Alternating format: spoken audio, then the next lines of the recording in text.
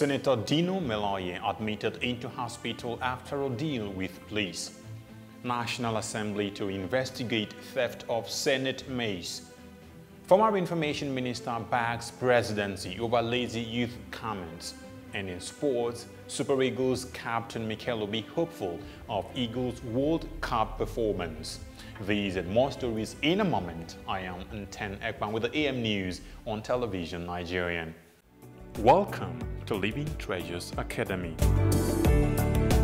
Enjoy a conducive and serene learning environment. Qualified and experienced teachers. Equipped computer laboratory and library.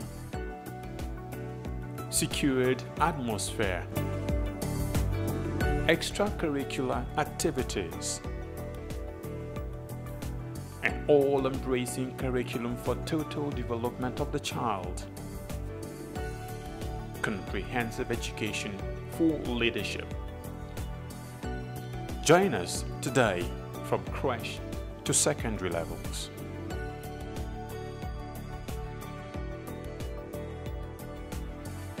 Living Treasures Academy, committed to excellence. Reports reaching us say operatives of the Nigerian police force were engaged in a scuffle with Senator Dino Melaye at the Area 1 axis of the Federal Capital Territory. The police operatives reportedly tried to take the embattled lawmaker to Kogi State, where he is expected to stand trial for arms, running, and other related offenses. The lawmaker's refusal to join the police to Kogi State led to a heated exchange with Senator Dino Melaye allegedly jumping out of a moving police vehicle in which he is being transported. Other accounts say that the lawmaker was thereafter taken to the office of the Special Anti-Robbery Squad in Abuja, less than 5 kilometers from the scene of the incident. Meanwhile, the senator has been admitted into the intensive care unit of Zankle Hospital in Abuja. In other news, a joint committee of the National Assembly is set to investigate last week's invasion and theft of the maize of the upper chamber by thugs allegedly linked to Senator Ovie Omoagege. The president of the Senate disclosed these after over 2 hours of executive session. The meeting, which held behind closed doors, had the maize-snatching saga dominating discussions as the House resolved to constitute a committee to unravel the circumstances surrounding the ugly incident. Senator Saraki also commended the office of the Sergeant-at-Arms for courageously responding to the invasion as he sought the cooperation of Nigerians to defend democracy. The President of the Senate added that the legislature will do all it can to ensure the sustenance of democracy, insisting that the security architecture of the National Assembly will be reviewed to prevent a repeat of the incidents. A former Minister of Information, Tony Momo, believes that President Muhammadu Buhari's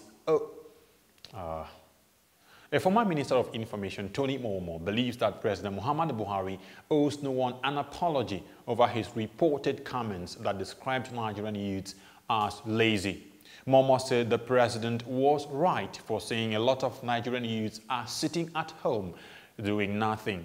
Momo, a leader of the ruling All Progressives Congress, said this in an interview with the National Daily. Momo said that unlike other professional politicians, President Muhammadu Buhari was never afraid of speaking the truth. He further asked the president not to apologize to the country's youths as he accused them of staying at home doing nothing. He stressed that the president's apology should be directed at government's effort at the need for youths to be patient with administration in its drive to create opportunities for the youths. After the break, Abia South Senatorial District begins recall of Senator Abaribe. And in sports, Super Eagles captain Mikel Obi hopeful of superb outing against England. And on the foreign scene, United States President warns Iran of serious problems ahead. For almost a decade, the Nigerian army have given their all to ensure that our dear country is not overrun by Boko Haram insurgents. Some have in the process paid the ultimate price, while many will forever live with indelible scars occasioned by their determination to protect the country, no matter the hurdle. Despite these, they have remained resolute and undaunted, and today, all territories the insurgents once took control of have been recaptured and normalcy restored. And now, for the first time in a long time, the end of Boko Haram is foreseeable. Therefore, the wisest thing for the remaining insurgents to do is to surrender today or face total destruction from the army. Remember, the Nigerian army will stop at nothing to ensure that total peace is restored in all parts of the country. So, be wise and embrace peace today or get ready to be ruthlessly dealt with. This message is brought to you by the Coalition on Conflict Resolution and Human Rights in Nigeria. Thanks for staying tuned. The people of Abia South Senatorial District have commenced the process of recalling Senator Eyinaya Abaribe, representing the area at the National Assembly. This followed the resolution reached by stakeholders from various political parties in the 6 local government areas in Abia South under the aegis of Coalition of Abia South Senatorial Movement. Leader of the movement, Paul Ikonne, who addressed journalists in Aba, said the decision to recall Senator Abaribe was based on the failure of the senator to impact meaningfully on the welfare of the people through quality representation. Paul Ikonne said the senator has failed to push for governance and good laws, insisting that the constituency can no longer tolerate the senator's laid-back approach to the developmental issues of the area.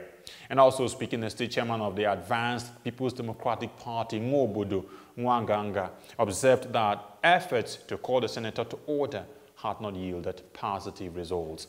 And similarly, a member of the People's Democratic Party from Obingwa local government, Chima Enwere Uzo, said the move to recall Senator Abaribe was long overdue as he had derailed from the mandate given him, noting that there was nothing to show for his 12 years in the Senate. And to some sports news now, Super Eagles captain John Mikel Obi has expressed confidence that the team will be at their best ahead of their June 2nd friendly match against England at Wembley. Mikel Obi, who turned 31 recently, admitted that Gernot Rohr's men have little margin for error, explaining that the match comes up only 2 weeks before the Eagles' opening at the World Cup. Mikel revealed that the proposed friendly will be a big occasion and a big match for both teams as they look forward to the Mundial proper.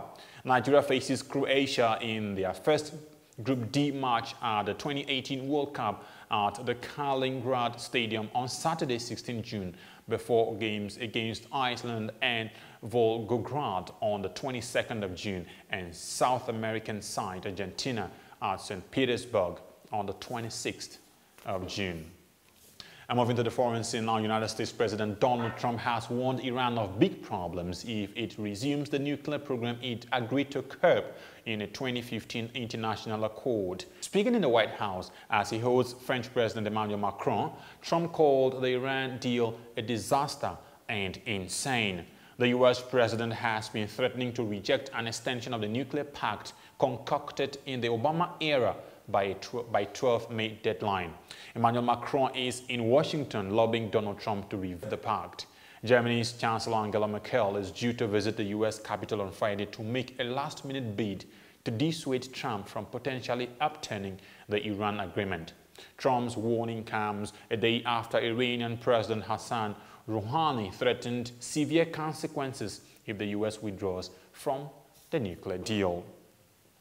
And that's the AM News on Television Nigerian. A look at the major stories once again. Senator Dino Melaye admitted to hospital after ordeal with police. National Assembly to investigate theft of Senate mace. Former Information Minister backs presidency over lazy youth comments. And in sports, we told you that Super Eagles captain John Mikel Obi is hopeful of an incredible performance by the Super Eagles at the World Cup. I am Nten Egbang. Do have a pleasant Wednesday ahead of you. Bye for now.